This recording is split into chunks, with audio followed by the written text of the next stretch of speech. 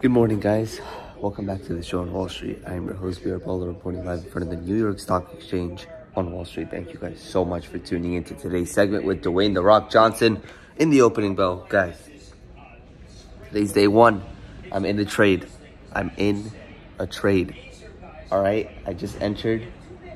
I'm in a trade, guys.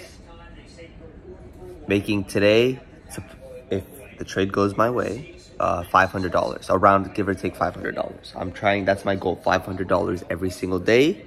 And I did not risk all the money, okay? So don't worry, I did not risk all the money.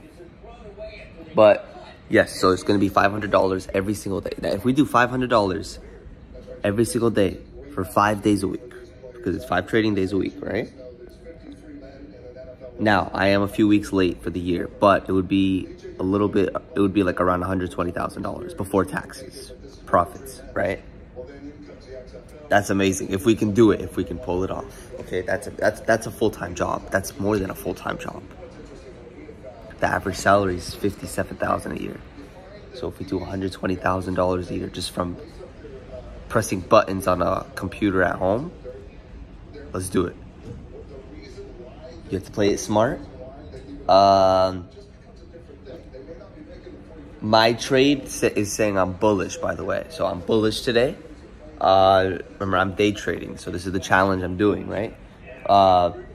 So I am bullish. I think the market will go up today. Now, you can quote me. I hope.